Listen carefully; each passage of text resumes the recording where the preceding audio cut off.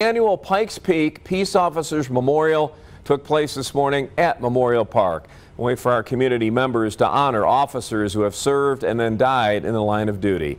News 5's Jesse Portillo is in studio with more on the remembrance, and always a very emotional day for families and our local law enforcement community. Yeah, Rob, it is. And this year, 2 new families heard the names of their loved ones who were added to that memorial wall, while members of local law enforcement remembered their brothers and sisters who they've lost.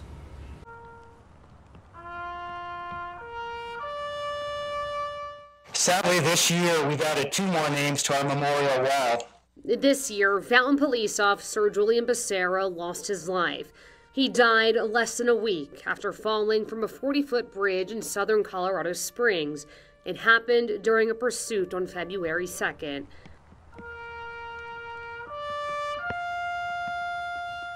And last year, the El Paso County community mourned the loss of Deputy Andrew Peary. He was killed on August 7th while responding to a shooting in security. Their names among the 35 read: Andrew S. Peary, El Paso County Sheriff's Office. Julian G. Becerra, Fountain Police Department. The dark, cloudy weather reflected the somber environment. The weather that we have here today is very fitting for the mood and the emotions that we are feeling. El Paso County Sheriff Joseph Roybal was the undersheriff when Deputy Peary lost his life. It is hard to explain the emotions that you feel as people have to deal with their emotions and move on, recognizing that they have to continue to serve.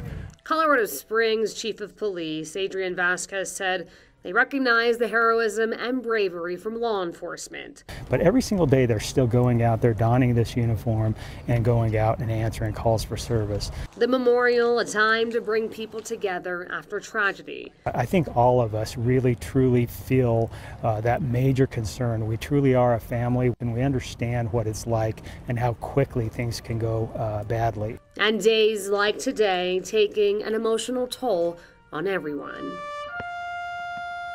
Music in the background, the cries of the family that we hear, it is very, very emotional.